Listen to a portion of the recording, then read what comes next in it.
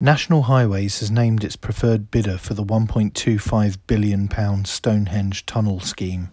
It has chosen the Moore joint venture to construct the controversial tunnel and the main construction work for the A303 Amesbury to Berwick Down scheme at Stonehenge. The contract has been awarded despite the planning application for the scheme still pending redetermination by Secretary of State for Transport Grant Shapps after his decision to grant the development consent order against the advice of the Planning Inspectorate.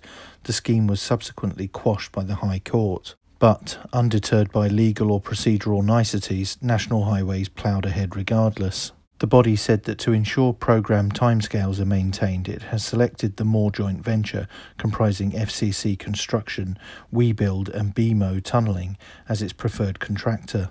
Project Director Derek Parody said, "The announcement of a preferred bidder in no way preempts any decision, and once that is finalised and should the development consent order be granted, having a contractor in place will put us in the strongest possible position to deliver this transformational scheme and deliver the benefits we know it can." National Highways says the announcement followed a robust procurement process, a major part of which required shortlisted tenderers to develop their design solutions and demonstrate these as compliant with its requirements.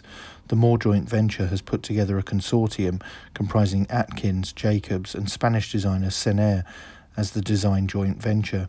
Mr. Parody also addressed the fact that the contract was handed to an overseas consortium. He said they will be making best use of considerable UK skills by using a range of local, regional and national suppliers and contractors to help them deliver the scheme. A statement released by the joint venture read, "For the companies that are part of the Moore JV, this project is a clear example of the development of sustainable, innovative infrastructures that not only provide traffic solutions but also improve people's quality of life. The proposed scheme includes 8 miles of dual carriageway, a tunnel at least 2 miles long beginning and ending within the World Heritage Site, closely following the existing A303 route, but a further 50 metres away from the Stonehenge monument, a new bypass to the north of the village of Winterbourne, Stoke, junctions with the A345 and A360 on either side of the World Heritage Site." The scheme remains unpopular with campaigners who comprise a broad swathe of concerns, from those worried about irreversible damage to the historic site to neo-pagans who see the area as sacred. That's it for this video. Don't forget to like, share and most importantly subscribe, and thank you for watching.